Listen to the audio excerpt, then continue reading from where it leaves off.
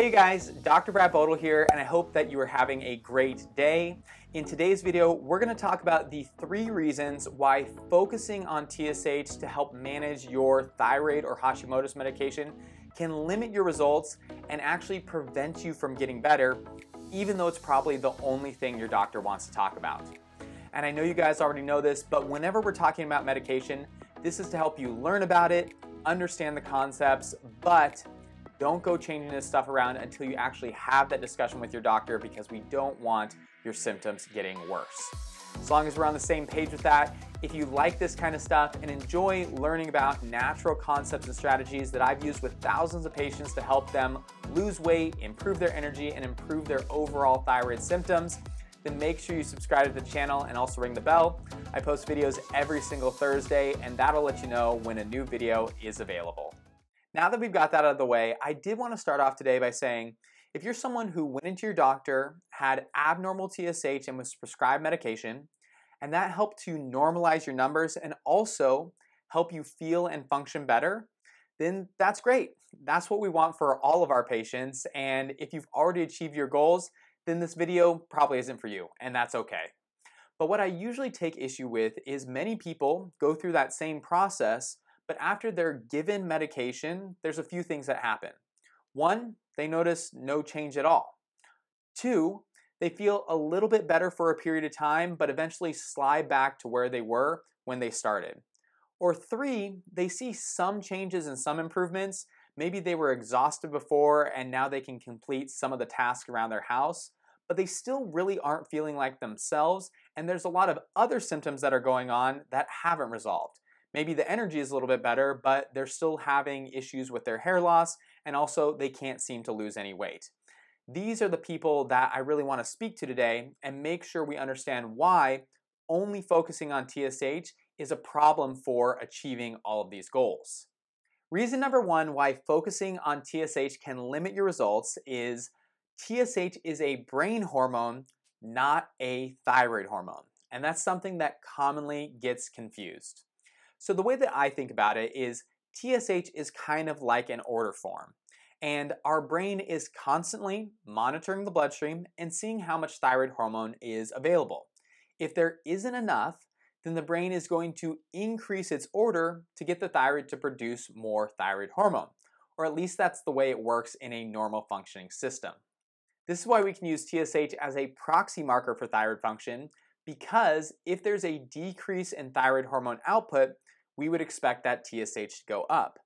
However, something that most doctors forget is when we have Hashimoto's, these things don't work as we would normally expect them to. If our brain was working perfectly and we were only having problems with our thyroid gland, then yes, TSH would be a very reliable marker for us to look at. However, in the case of Hashimoto's, we know that it's an autoimmune condition that can have systemic inflammatory effects, and thyroid antibodies can negatively impact our brain. So what does that mean if our brain isn't functioning at its best? Well, these inflammatory and immune-based problems can change the way the brain interprets the amount of thyroid hormone that's in the bloodstream and the way that it sends out its order forms. This disrupts the communication between the brain and the thyroid gland. So let's break this down real quick by using a real-world example. Let's say you have Hashimoto's and the autoimmune activity that's occurring is damaging your thyroid gland and decreasing the amount of thyroid hormone that it can make. Normally, your brain would try to compensate for this by increasing TSH and increasing the amount of orders for thyroid hormone. However, in your particular case, the inflammation that is associated with the autoimmunity is also affecting your brain. This is leading to neurological symptoms like brain fog, decreases in memory, and also heightened anxiety, but on a hormonal level, it's decreasing your brain's ability to produce and release TSH. When you eventually go into your doctor, you're having the neurological symptoms in association with all the other thyroid symptoms, and they look at things and they go, you know what, your TSH looks normal, so don't worry about it. But as you now know, they might not be considering the systemic effects that Hashimoto's can have and how it can impact your brain. And if the TSH doesn't come back as abnormal, then most doctors aren't going to look at any other thyroid markers. So to quickly recap that section for you, TSH is secreted from the brain, not from the thyroid gland.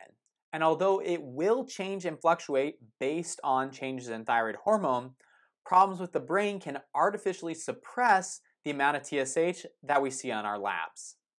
Reason number 2 why focusing on TSH can limit your results is that TSH can fluctuate on a day-by-day, week-by-week, or month-by-month basis depending on your immune system activity.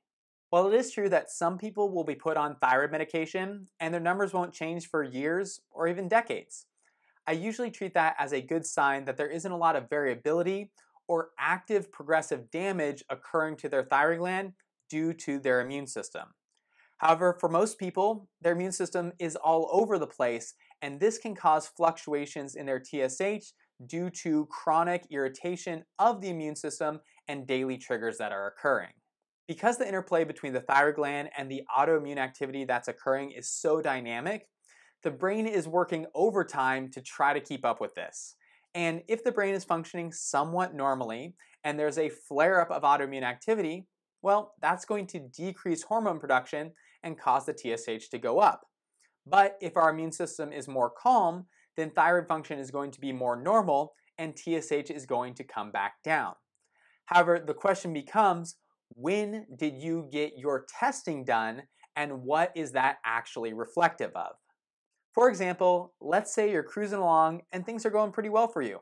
You go in and get your labs done for your 6-month or yearly checkup, but then the next day, bang, work gets crazy for you and you're hit with a ton of stress and all your symptoms start to go haywire. Well, when you follow up with your doctor, they might send you an email that says, everything looks good, just keep on doing what you're doing, but it doesn't account for the fact that those fluctuations can, as we said before, occur on a daily basis. Now you're stuck with a medication for the next 6 months, which might not be attuned to what you actually need. And this is a great time to remind you that there is no magic dosage of thyroid hormone that'll help to resolve all your symptoms. And it will be very difficult for you to find that level that helps you feel better until you do things to normalize your immune system and reduce antibody levels. So instead of having one day dictate your thyroid medication for the next 6 to 12 months, keep the big picture in mind, make sure you're checking all of your thyroid markers, and also if you're not feeling the way you expect to feel, reach out to your doctor sooner rather than later.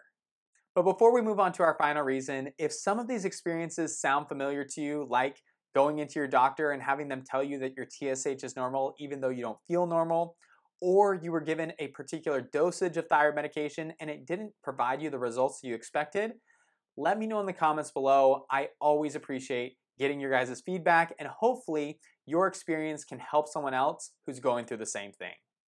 So the last reason why focusing on TSH can limit our results and prevent us from feeling better is because TSH only tells us about the amount of thyroid medication that's being absorbed and the amount that's being produced from the thyroid gland, but it doesn't tell us about how that hormone is actually being used.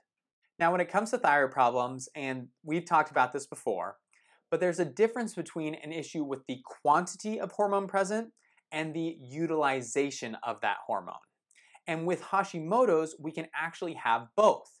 The autoimmune activity can decrease our gland's ability to make thyroid hormone, and the inflammation that comes along with it can prevent that hormone from actually binding to the cells and driving cellular metabolism. This leads to a slowdown in activity, which causes all of the symptoms that we're familiar with.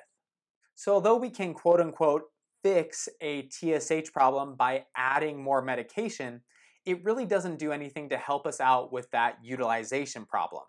So although we might have the right amount of thyroid hormone, and that's being reflected by the TSH being within the normal lab ranges, it doesn't tell us about whether or not that hormone's being transported around the body properly. Is it being dropped off at the cells and converted into the active form? And once it's done that, is that active form interacting with the cells in the proper manner? And unfortunately, it kind of all comes down to this.